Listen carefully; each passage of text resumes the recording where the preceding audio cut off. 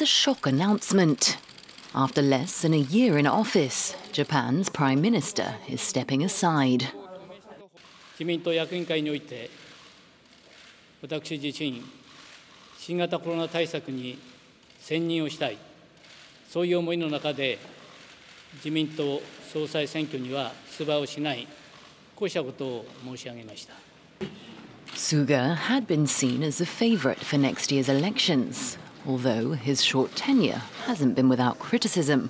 He's come under fire for his handling of the COVID pandemic after a slow vaccine rollout, and for his insistence on holding this summer's Tokyo Olympic Games, despite opposition from many in the country. Although his party's number 2 expressed surprise at the announcement. ご決断されたことであろうと思いますから、いろいろ我々がその後に押し問答しても。 More used to operating out of the spotlight than as a public-facing leader, Suga had been Shinzo Abe's right-hand man, and was only thrust into the leadership after Abe's resignation in 2020.